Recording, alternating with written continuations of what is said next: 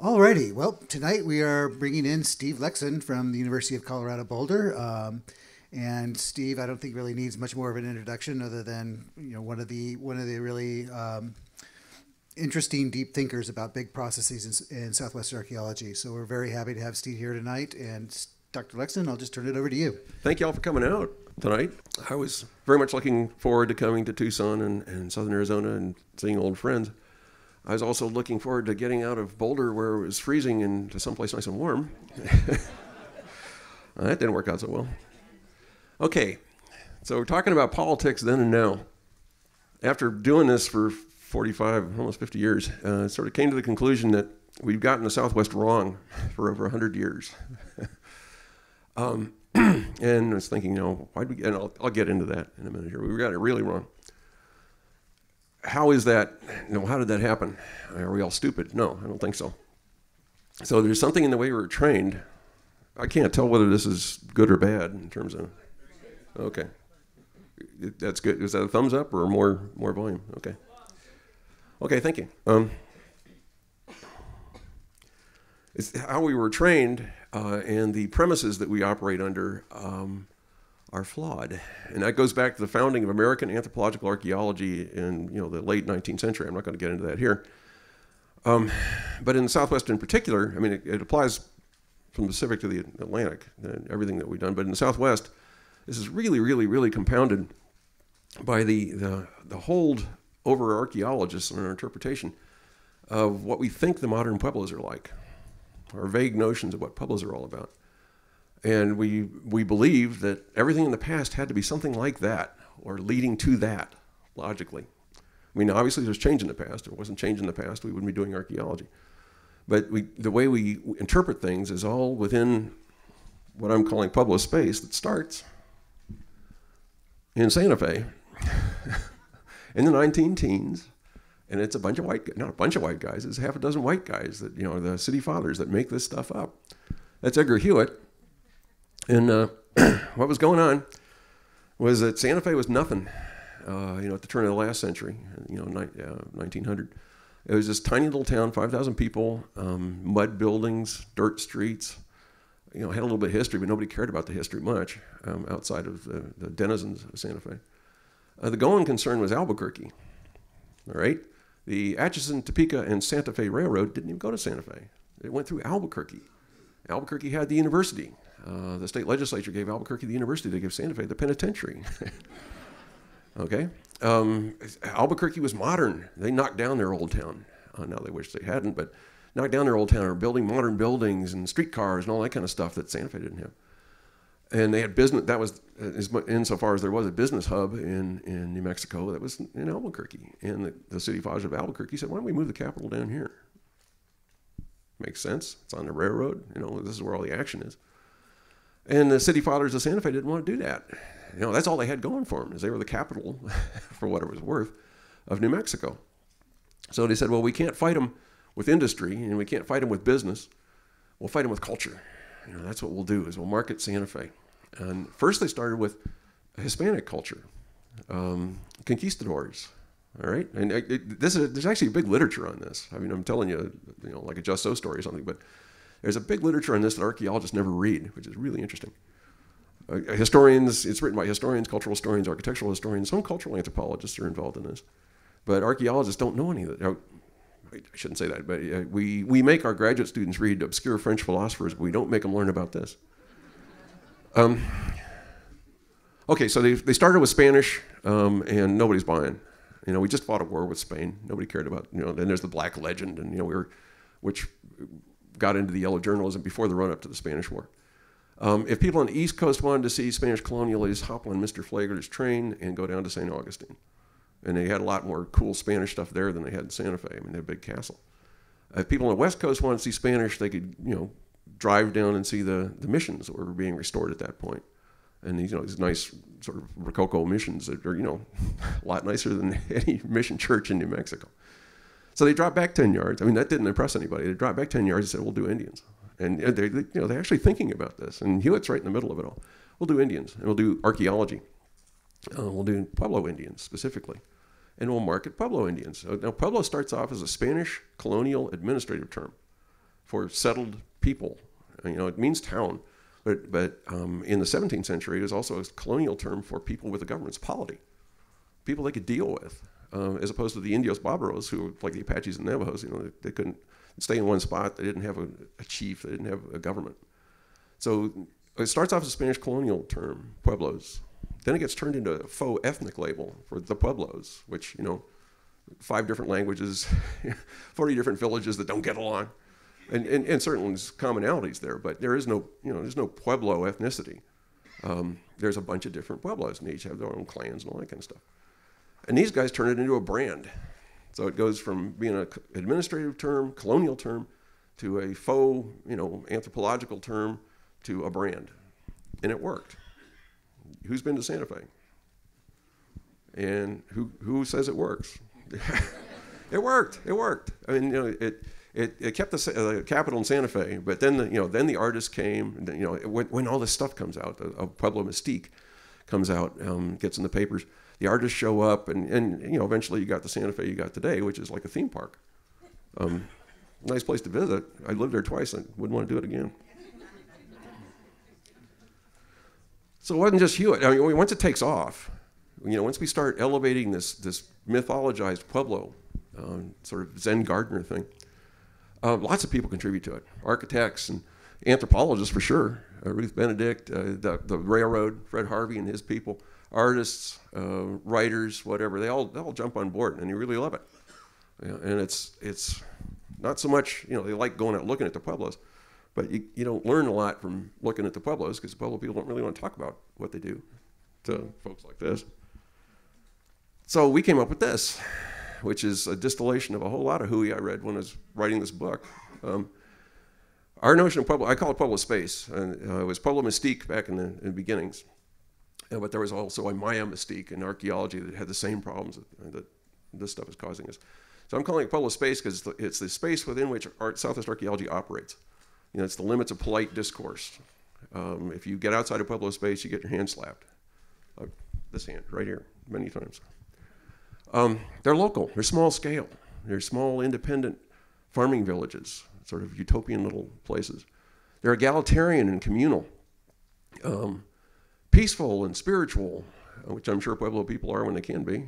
I mean, Pueblo people were pretty well known for going out with the Spanish and chasing Navajos around. I mean, they have a practical, you know, their history involves a lot of very practical politics. And eternal, this is the other things, eternal and unchanging. It's always been this way. And this is the hype, this is the brand. To think that it doesn't affect archaeology is naive. Of course it affects archaeology. I mean, we all grew up with this. And again, you know, it's very difficult to actually know the Pueblos. You know, I know lots of Pueblo people, but I wouldn't claim to know what goes on in Pueblos. But this is the kind of general, abstract, stereotypes are a bad word, mythologized Pueblos that it pervades archaeology. And you don't have to take my word for it, but it does. Yeah, okay, so it's wrong. It doesn't work. Oh, yeah, okay, the important thing is that the past had to be this way too. It's eternal and unchanging, you know, okay? And all this stuff is being cooked up right after World War I, which in this country, you know, a lot of young men got killed. But it didn't mess this country up the way that it messed up Europe. I mean, World War I was just horrible for Europe. And a lot of the intellectuals, you know, fled Europe and came over here and told us how horrible it was. This really appealed to folks, both in the old world and the new, after World War I and the influenza and all that stuff. And Curtis Hinsley, who's a historian who's actually written about this, calls it stasis is therapy. It was nice to think that there's one little chunk of North America where nothing ever changed, you know, and it was calm and peaceful. And, you know, it's really utopians, you know, these utopian Zen gardeners living in little bitty villages, and when they aren't praying, they're playing flutes or whatever. But it doesn't work in prehistory. Let's start with Chaco. I mentioned I just wrote my last book, I think. It'll be out in about a year, maybe less. Just in time for Christmas next year, so remember that. And I use Chaco as an example in that book because everybody knows about Chaco. Well, at Chaco, you had a class society, and it's really, really obvious. And it's been obvious. We've known this since the 30s when they determined that one side of the canyon, you got half a dozen of these really big great houses, really big great houses. And the other side of the canyon, you got normal family houses. These are the kind of houses that everybody's living in the 11th century, except for the people that live in those. And all you have to do is walk through Pueblo Bonito, and then walk across the bridge, across the canyon, and walk through what they call the BC sites, which are the single family houses, sometimes arranged in lines. And if you don't recognize that there's one class of people living there and another class of people living here, if you're an archaeologist anyway, you ought to turn in your trowel. I mean, it's really, really obvious. We've tried everything under the sun to make it go away. I mean, I've taken archaeologists from France, Italy, England, of course, Mexico, of course, Japan. I've either taken them out there or described this situation, and they said, well, you know, it's obvious. You got a class society. You got, you know, 5% of the people living in these things, and 95% of the people living in like everybody else is living out there. And that's not how, that doesn't fit in Pueblo Space. Nor does this, that Chaco Canyon itself is a capital city of a region the size of Indiana, with 150 little triangles and circles and squares and stuff.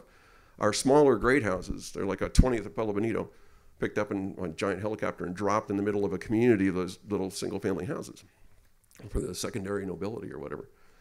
And we know it's a region because there's things we call roads, these long linear earthen monuments which people traveled on, which unfortunately, the ones that are on there, there are many, we know there are many more of them, but it hasn't been researched since the 80s. In the 80s, BLM, Bureau of Land Management, threw a bunch of money at the roads, and that's most of where those red lines are. Nobody spent that kind of money or time since then, but every time we go out to map some little great house here, there's a road segment pointing off. So they're there, but they won't be in about 10 years because they're going to frack the heck out of the San Juan Basin. I mean, it's really, this is one of the coolest sort of fossilized political systems on the planet, archaeological political systems on the planet, and it's going to, you know, the roads, which are really important to understanding how it works. I mean, it's the structure of the thing. They're going to be gone. We're not going to be able to study them. And there's also line of sight signaling systems, all kinds of things that, yeah, Chaco is the center of that. That does not fit in Pueblo Space, but those are facts I'm giving you. I mean, these are facts. And it doesn't fit in Pueblo Space. The past was different. And for 100 years, we haven't let the past be different in any way that would not lead to logically to a Pueblo. And it's really how we screwed up. I gave this, not this same talk at all, but those arguments up at ASU, Arizona State University last night. And yeah, people were going, maybe we screwed up. So Chaco was none of this, all right? It wasn't local. It was, you know, Chaco as a polity was the size of Indiana. It wasn't, you know, the settlements weren't independent. I mean, they're all linked together by roads and line of sight networks, and they have somebody in the middle calling the shots. Certainly not egalitarian, not communal. I mean, it's a class society with nobles and commoners, which, by the way, there were nobles and commoners from California to Florida and all the way down to Panama in the 11th century. And society, those kinds of societies, those were the rule. For Chaco to not have nobles and commoners is the exception, would be truly exceptional. Within Pueblo Space, though, you say nobles and commoners is treated like an extraordinary claim. It's not. If you know anything about North America in the 11th century, it's, you know, that's what people were doing. That's what societies were like.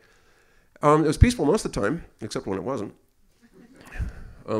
It was peaceful. Chaco did its job, but one way it did its job was enforcing the peace, and every once in a while there'd be these brutal incidents where they'd round up, they'd go out to some village and round up every man, woman, and child and chop them to chutney. I mean, not many times, but you didn't have to do that very often. Spiritual? Who knows? I mean, another one of my gripes with Southwestern archaeology at this point is that they went mad for ritual in the 90s. And, you know, I sit there at meetings and hear these astonishing cosmological assertions based on nothing, you know, on a wing and a prayer. I'm sure, yeah, of course they had religion and that kind of stuff, but we don't know much about it. It was very different than what Pueblo people do. When you can see that in the archaeology, that at 1300, there's a big shift in iconography and you know, the ceremonial architecture, all that kind of stuff is like a watershed. So we can say it changed, but you know, the archaeologists can't say what was going on back then. And eternal unchanging, no, forget it. That's a non-starter. Okay, so the other place I think about, excuse me just a second here. The other place I think about these days, because somebody's paying me to think about it, is Mimbres. But also because that's where I've done a lot of work. That was my last field projects were in up in Chaco. They're down southern New Mexico. And so I was thinking, okay, what does this do to Mimbres? The main thing I'll talk about is that Mimbres villages and Mimbres archaeology is considered to be absolutely local and independent and small scale, which, you know, our day-to-day life certainly was. I mean, the scale of farming was small, but to understand Mimbres history, which is what this is all about, nah, it was big. Okay, so Mimbres archaeology starts in the 19-teens, and a guy in the town of Deming, who was a casual pot hunter, sent pictures of Mimbres pots to the Smithsonian. Smithsonian sent out an archaeologist, he bought the pots. That was the end of the story. Yeah, everybody went, you know, this isn't just a wacky hobby, you know, picking curios. I can actually make money doing this, and it's been a sad story for Mimbres ever since. Most of the sites got hand pot hunted, which leaves a... Yeah. Okay. Is it working now? I think so. Yes. Okay, thank you. Thanks very much. Well, fast forward here. The archaeologists up in Santa Fe wrote Mimbres off after about 1920. They said, you know, it's gone. We're not going to learn anything down there. They had all the pots they wanted too. Every museum wanted those pots. Not this pot, but the black and white pots I'll show you in a minute. And it was basically left alone until the 1970s when outsiders came in, and the guys in Santa Fe, who are usually pretty protective of the archaeology in New Mexico, said, yeah, fine, you can come in, you're not going to find anything down there anyway. So there's an outfit from Texas that worked there, Harry Schaefer, an outfit from California with Steve LeBlanc, an outfit from Michigan that was led by Art Jelinek initially, that eventually I got involved with down there, that were trying to rescue what they could out of Mimbres archaeology, and it turns out you can learn a lot.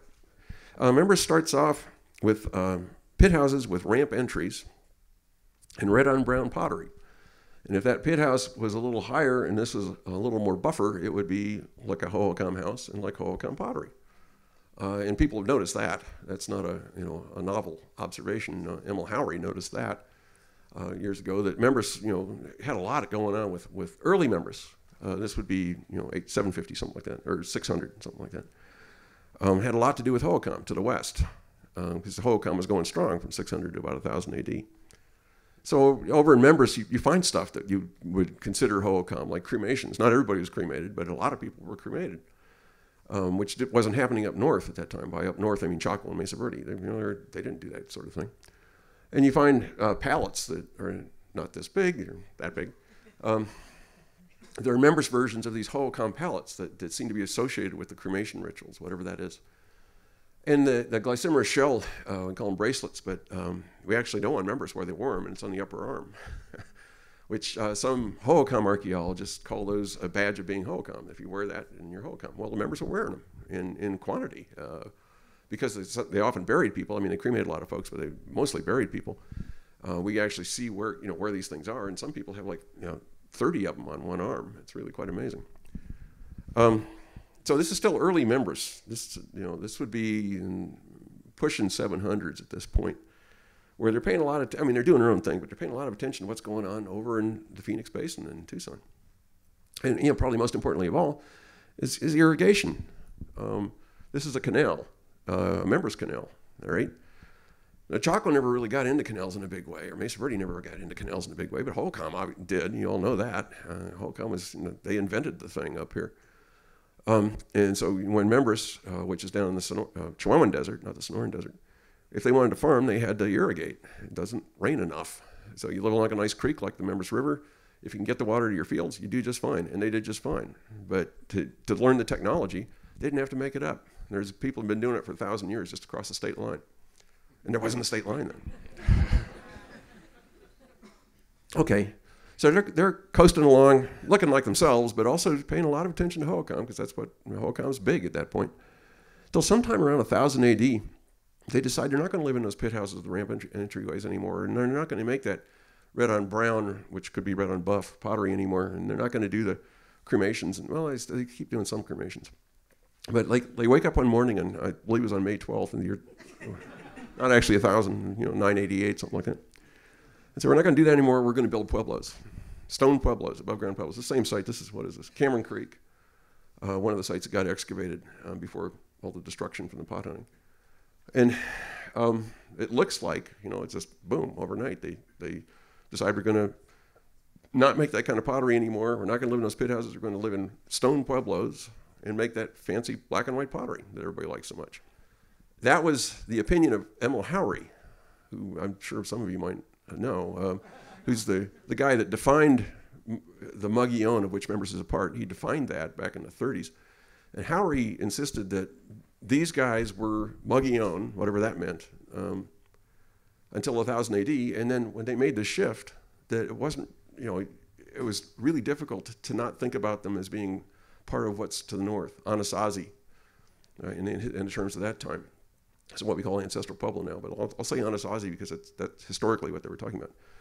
That he said after 1000 AD, you can't understand stone pueblos in black and white unless you look at all the people up there that are making stone pueblos in black and white pottery.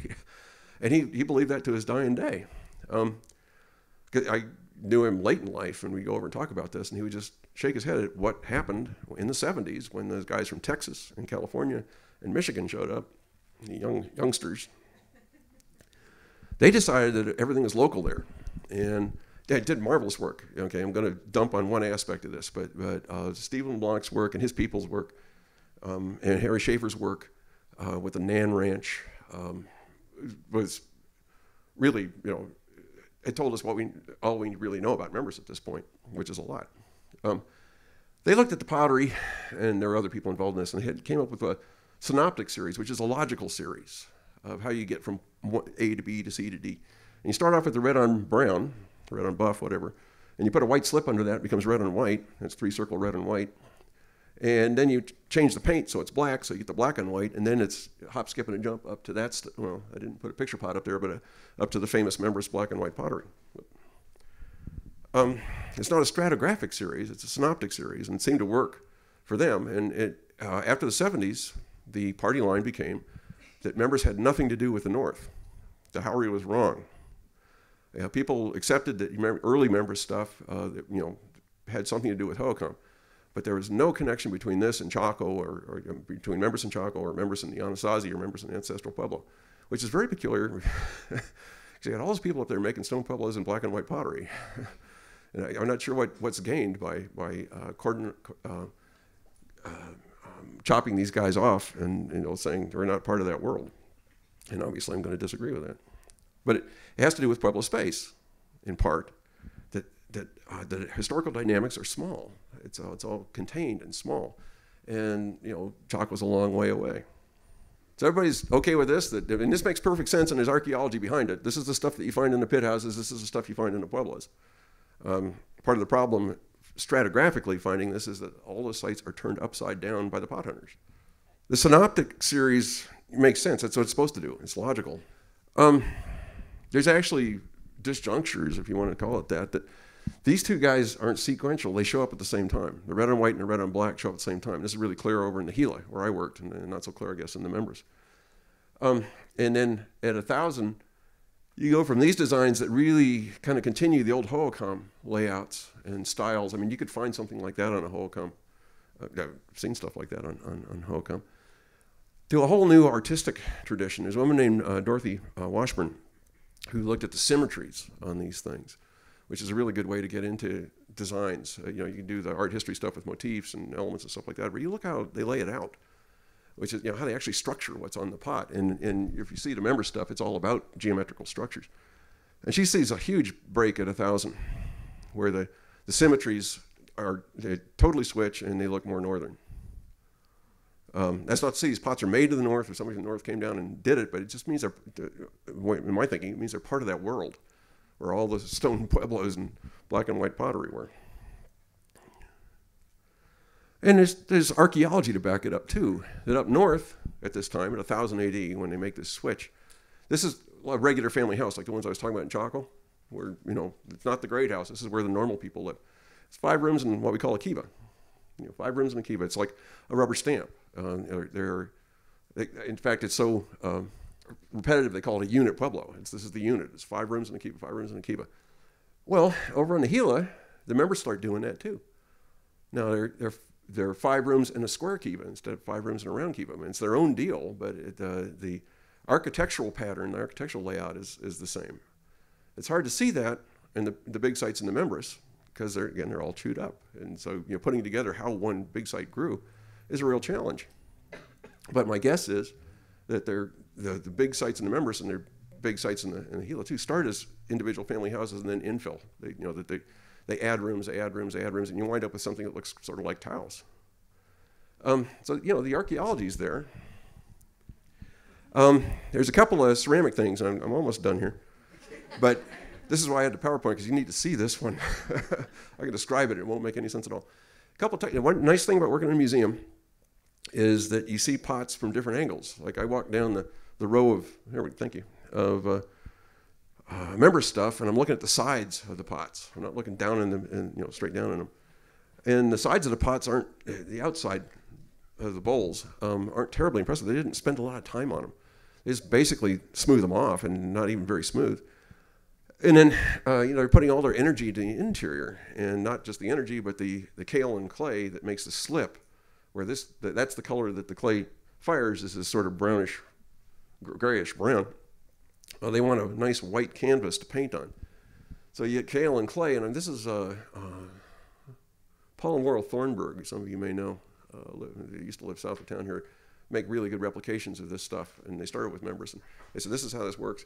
You get this kaolin clay, and pretty runny, and you dump some in there, and you swirl it around until it's evenly coated. And in the process, some of it goes over the rim. And this is a technical term. I'm not making this up. It's slip slop. Okay. So I'm walking down the Mimbres, shelves and seeing slip slop. I've seen that somewhere else. And I go over to the Chaco shelves, and I'm seeing slip slop. All right. That's the only place that, then I started walking up and down all the shelves. And the only place, and being facetious here, but I called around, looked at books and all that kind of stuff. The only place in the Southwest that does this are Mimbres and Chaco, which are exactly contemporary, and I think knew all about each other, to the point of even making pots the same way. What's in the pot, you can see, is very, very, the design in the pot is very, very different. And Dorothy Washburn would say, yeah, the symmetries are totally different, but the technologies are the same. And it's really interesting because nobody else does this. All the painted pottery in the Southwest is those two places. The place that has the big stone pueblos and black and white pottery, Chaco, and Mimbres, which is trying to have big stone pueblos and black and white pottery. Then, not all the pottery in the museum is painted, although we heavily favor painted pottery in our museums. We also have some of the what we call undecorated stuff, which is really decorated, for both Mimbres and Chaco. And walking down the aisles and seeing indented corrugated for Chaco and Mesa Verde, and this is not just a Chaco, but all over the Anasazi area. They have indented corrugated, where each of those lines is a coil. They're coiling it up, and when they're coiling it, they're pinching it and making it look almost like a basket. And some of the stuff is really beautiful. It's not undecorated. Somebody put a lot of work in many of these pots where they actually space it out, make designs, and all that kind of stuff. It's really, really pretty, and also very hard to do. Talking to potters, it'd be a lot easier just to have a plain surface. A lot easier just to, coil it up and then wipe it down. You're done, all right? So, there's a lot of thought going into it. It's very purposeful. And nobody else does it in the world. I emailed around. And in the old world, everybody gets the wheel. Of course, they're not going to do this. But in places that do coiling, you don't see anything like this except at Mimbres. It's a really specific sort of thing, really eye-catching sort of thing. And it's not just at Chaco, but Chaco, Mesa Verde, and the whole Four Corners. And down in Mimbres country. Okay? Indented corrugated. And there's lots of it. This is the utility where after 1000 AD, it's indented corrugated in both places. And that's another strange thing, is that I don't think that's independent invention, even though the two are, a couple hundred miles apart. Working over on the Gila, I worked on the Gila, and then I worked on one Mimbres site in the lower Mimbres Valley. I never worked in the Mimbres Valley itself. In the Mimbres Valley, you have about a dozen medium-sized villages. It's a really nice valley. The creeks are just big enough to do you some good, and not so big that it's a real nuisance to canal irrigation. And the Gila's a big river. It's a lot rougher to deal with. So the sites on the Gila are fewer in number, but much larger in size. This is Woodrow Ruin, where Jacob Sedig did his dissertation work a few years ago, and I was out there helping. So you'll have to take my word for it that everything within that polygon, which is a fence, is pretty much architecture. And a couple of great kivas that you see, the two round things. And in the middle of it, there's one room block that sticks up, and where most members, they did wonderful art, but their architecture is kind of regrettable. Not too many right angles, and not too many the opposite walls have the same dimensions. They're doing the best they can. But there's a room block in the middle of it where, big rooms and big wide walls and probably 2 stories, and it's like one of those dots I showed you on the Chaco map. That's what those dots are, is a big bump in the middle of a bunch of little bumps. That's how you see them before they're excavated. I think that's going on here too, and we got roads. So I'm not saying that Mimbres was Chaco, that Chaco was calling the shots down there. I'm saying that you probably won't understand Mimbres within Pueblo Space as some local phenomenon unless you know about Chaco. It's part of that world. In fact, it was kind of a changing artist. I mean, it starts off as sort of hillbilly Hohokam, and then about 1,000 it becomes low church Chaco. I'm not going to get into this, but after Mimbres, about 1150, that pottery with all that busy art goes away. It's like somebody throws a switch. In its place, they use, they don't even make it, they use a black burnished bowl interior where it's intentionally black and very highly polished. It's almost like an anti-design. You look into it and you almost see your face, all right? They go from all that art to anti-art. And then after that, it's pretty clear the Mimbres moves down into northern Chihuahua and becomes part of the base population for Casas Grandes. But none of this is going to work in Pueblo Space. I mean, I write books like this, and my colleagues and people that are used to our old view of Pueblo Space, they can't handle this, and they can't handle the truth. And I think that's it. Okay, so now if we have the house lights up, you can tell me I'm wrong. But we won't record that. I think so, but as terribly understudied Mimbres, we pay all our attention is drawn to the decorations, the design, and the technology, like that slip-slop thing. I mean, that should have been evident to people for years. And as far as I know, I'm the first person to ever notice it.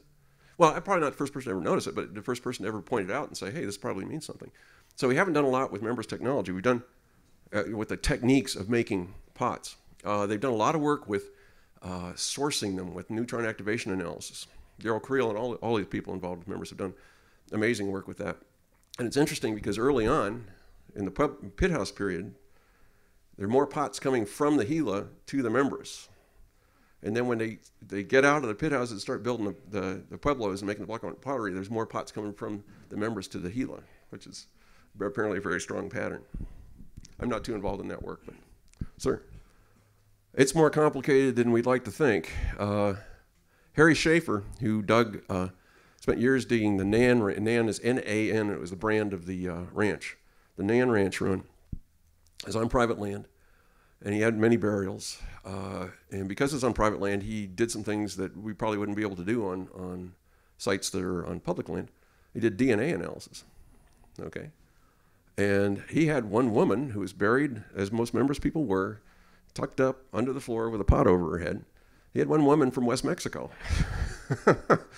He didn't identify anybody from the north, and all the other work that's been done is not DNA work. It's looking at teeth, it's looking at measurements on your skull that are genetic. And Mimbres looks more like people in Chihuahua than it does like people to the north. Okay, so I think that's because Mimbres moves to the Chihuahua eventually. So the statistics are going to make that, they're going to look like Chihuahua people. I don't think there's huge influxes of people. Howery talked about Anasazi swamping. The Anasazi are spilling off the plateau and swamping these guys. I think what's spilling off the plateau and swamping these guys is the political system of Chaco. That they're on the fringes of that political, because Mimbres acts like a weather vane. When Hohokam is really strong, they look to the west. And then about 1,000, quit using the ball courts, Hohokam falls back in on Phoenix. It's on the decline. Chaco's on the rise. While Hohokam is waning, Chaco's waxing, and the Mimbres weathering goes, boom, we'll pay attention to this now. I don't think anybody from Chaco is coming down and saying, do this now. But they're looking at Chaco going, I think we'll do that now. Chaco has all these macaws and copper bells and stuff like that. And Mimbres had macaws and copper bells and stuff like that. I mean, they were clearly tied into whatever Chaco was tied into. At Chaco at this point, I mean, they have cacao. This is Patty Crown's work. I don't think anybody's done the residue analysis on Mimbres to see if they got the whole package or not, but it would not surprise me if they had the cacao and stuff like that. So they clearly are tied into all directions. I mean, there's a lot of Hohokam stuff early. There is not much exchange of pottery, though. And this is interesting. The Mimbres pottery that we like so much, you're probably here tonight because you like that pottery, right? I mean, you sort of seen pictures of it, or it's on T-shirts. You can't swing a cat in a Santa Fe gift shop without hitting something that's got Mimbres on it. I mean, if we looked around, somebody's probably got Mimbres earrings or Mimbres handbag or something.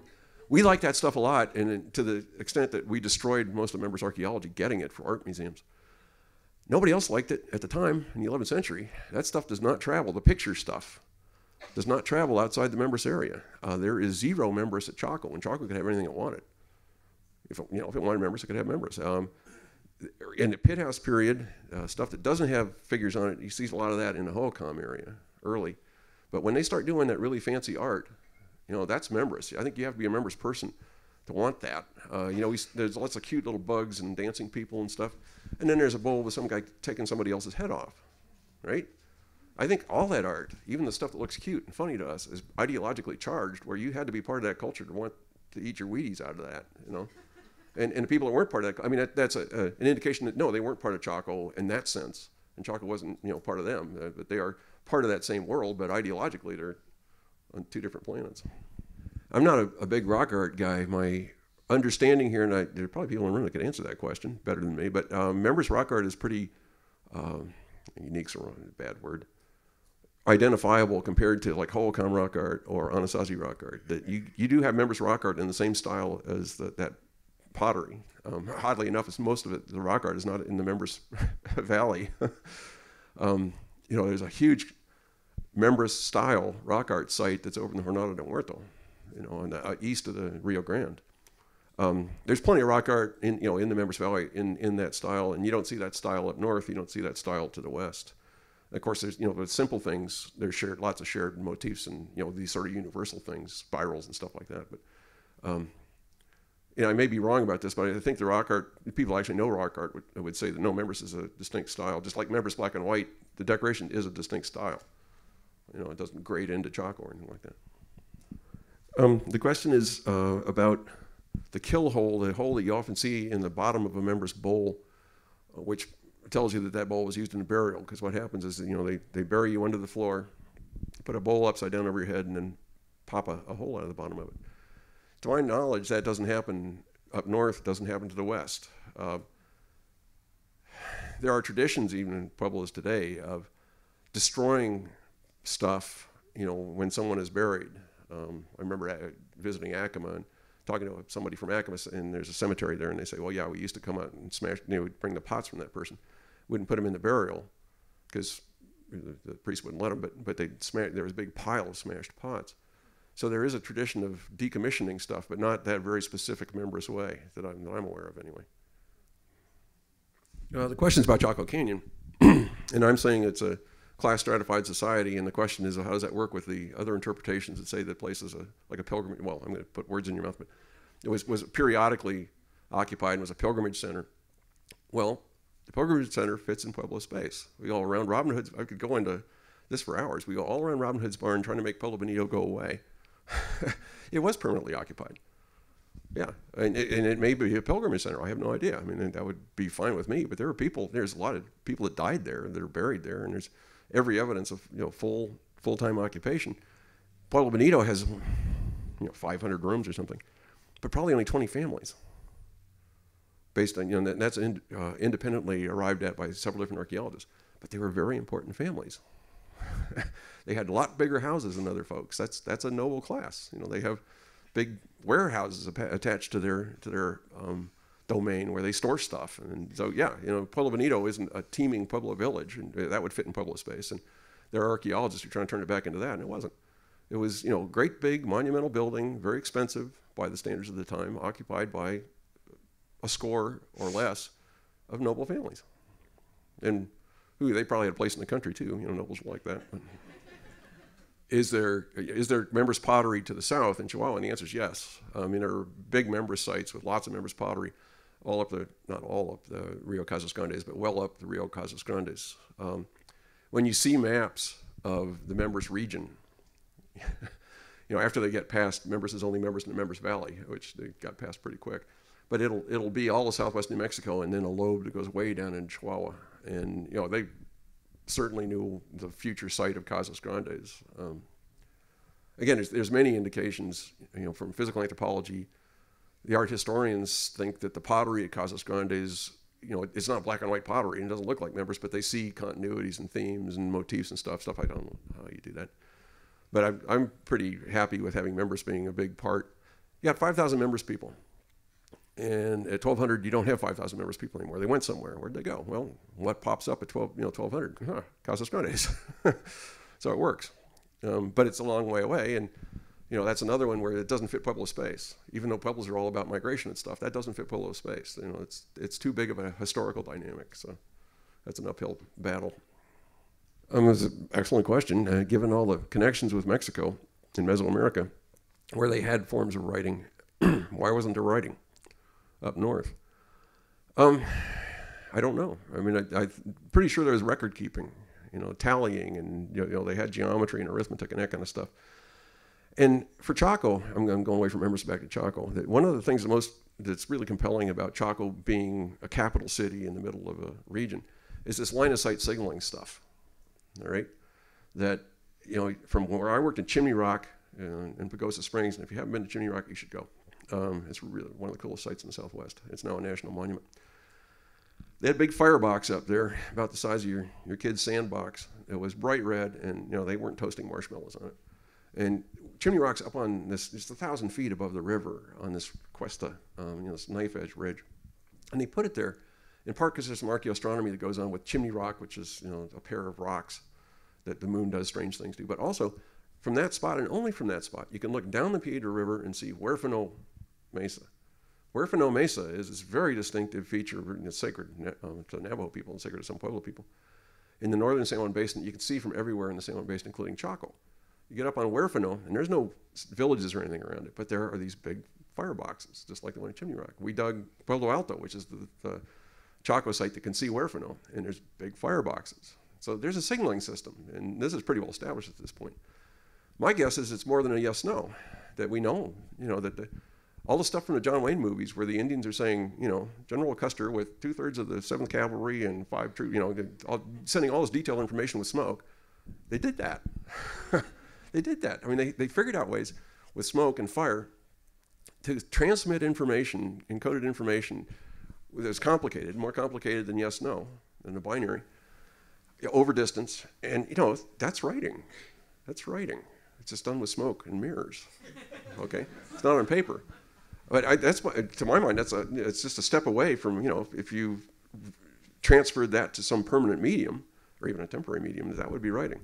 But as far as we know, you know, there was no system of writing. I mean, it could be that we're not seeing it.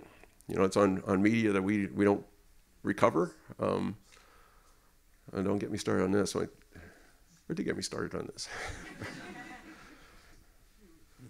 This is cool stuff. Last week, 2 weeks ago, excuse me, I was at the Southeast Archaeological Meetings in Tulsa, Oklahoma. First time I've ever been to that regional conference. I've been a member of the organization for years, and I never went to the conference, but I went there because I wanted to see a site near Tulsa called Spiro Mounds, which is sort of the westernmost big Mississippian site, exactly the same time as Chaco and Mimbres, okay?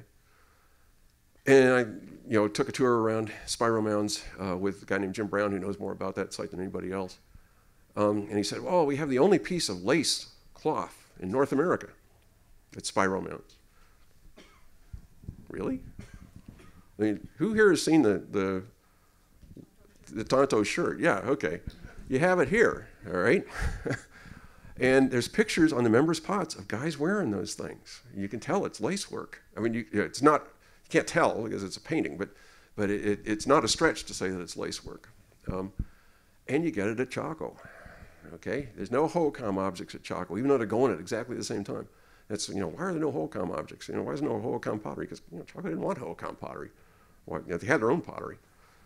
But, almost unknown from Pueblo Bonito, from Chetrokettle, which is one of the big great houses there, there's a Hohokam shirt, or a piece of Hohokam fabric of that same lace work, cotton. Which you go on the Maxwell Museum website, and this must be Dave Phillips, who's the guy who was in charge of Maxwell for so long. He says this raggedy, burned up thing, maybe the single most important artifact that they have there, it's a Hohokam shirt from Chaco. So the deal is that we should be looking not for pottery and rocks and stuff like that, because everybody has their own pottery, they have their own rocks, but stuff like cacao, stuff like cloth, the high-end stuff that doesn't preserve, and that it often doesn't preserve. And this is getting back to the writing, is that maybe they had some system of notation that was actually semi-permanent. It's on some medium that we haven't found yet. But by and large, no, it doesn't look like they had writing, but they did this. They did transmit information, coded information with content through line of sight, which is pretty darn close. We aren't so wonderful yet. The question is, are there... the same sort of thing happened in the Maya, where there was a vision of the Maya of philosopher kings, until I started to read the runes and said, then I took his head off, then I took his head off, and then I conquered their towns, and their women lamented and all that kind of stuff. Actually, there's an archaeologist who got into what was called the Maya mystique. That's one reason I went from Pueblo mystique to Pueblo Space, because there's already this Maya mystique that the Mayanists know about. And when you start looking at regional archaeologies, there's schools of archaeologists that talk to each other and train. It's not like we work in lots of different places. Yeah, they develop their own traditions and conventions and stuff like Pueblo Space. And the same thing's true in the Mississippi Valley. They don't know what to call it yet, but there's this pervasive bias, and it's a dogma. It's a dogma among American anthropological archaeology that there were no states north of Mexico. We learned that in Archaeology 101. There's no states north of Mexico. So it's not even worth thinking about, any model that would involve like a class society or something like that, or a region with a capital. That's not, Pueblo Space is over here, that model's way over there. But it is just a dogma, and when people are starting to get past that, Mississippi Valley is a prime case. Who's been to Cahokia? Okay, Cahokia is the biggest pyramid north of Mexico City, all right? But because our Indians did it, and we, American anthropological archaeology has this notion there's no states. It's not a pyramid, it's a mound. Just like any boat an Indian makes is a canoe, Even if it's 100 feet long and it has like 80 people in it, which Columbus saw some of those. It's a canoe, all right. Cahokia was a state, and it has been so much fuss and trying to get around that. It's just like Chaco. You're trying everything under the sun, like a pilgrimage center or whatever, all these outre sorts of notions, when the real answer is pretty obvious, except for our bias, our dogmas and our bias. Anyway, it's a big part of this last book, and I'm sure I'm going to get pasted for it, but it's my last book, so I don't care.